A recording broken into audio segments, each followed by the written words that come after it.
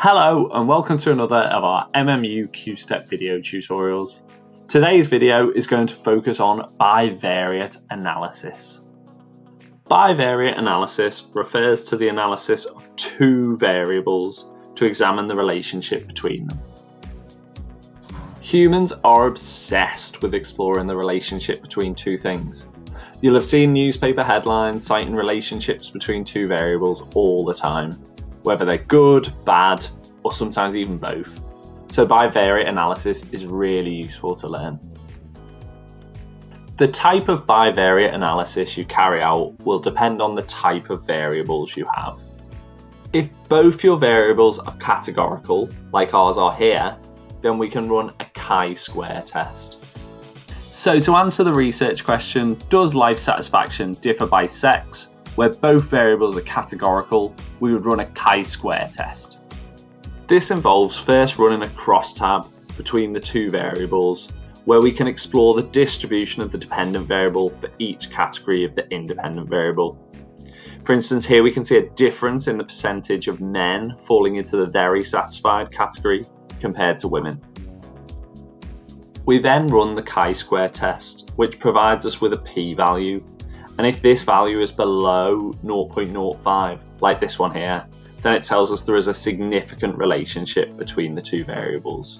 If your dependent variable is scale and your independent variable is categorical, then we'll run either a t-test or an ANOVA or their non-parametric equivalent. If your independent variable has two response categories, then we run a t-test, while if your independent variable has three or more categories, we run an ANOVA. Both the t-test and the ANOVA use the mean score for your scale dependent variable, which in this example is a life satisfaction score out of 100. So to answer the research question, does life satisfaction differ based on sex, where sex is a binary variable, we would run a t-test. The t-test compares the mean of your dependent variable for both categories of the independent variable to see if they significantly differ from one another.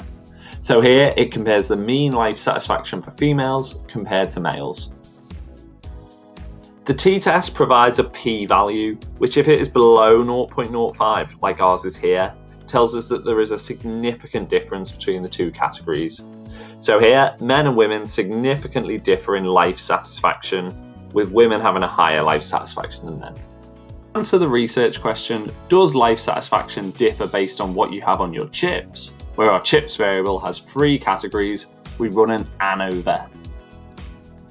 Just like the t-test, the ANOVA compares the mean for your dependent variable for all categories of your independent variable. So here we see the mean life satisfaction score depending on what source you like on your chips. We then look at the p-value for the ANOVA.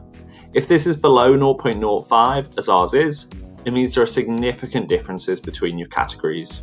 So we then run a post hoc test to examine which differences between the categories there are.